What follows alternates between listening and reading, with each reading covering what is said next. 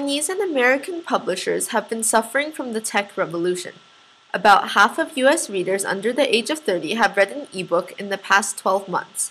In a study from the Open Book Reader Survey from 2013, 62% of all readers preferred printed books, while 38% preferred ebooks, while a survey last year from the Pew Center for Research showed that 69% of adults read printed books while 28% read ebooks, with the rest listening to audiobooks.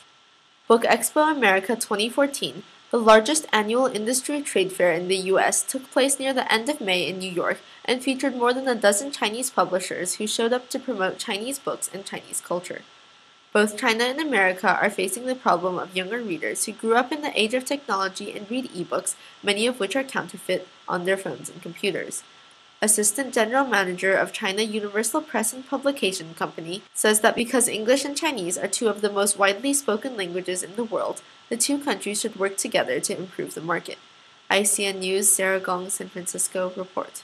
On June 3rd evening, the delegation of 17 people of Association of Chinese Peaceful Reunification of the United States hosted the conclusion party for the visit to Hebei Province, China in April 2014.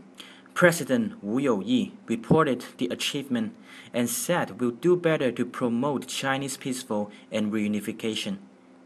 Deputy Consul General Bi Gang thanks the members of the association and welcomed the delegation back with all the success. ICN News, San Francisco report.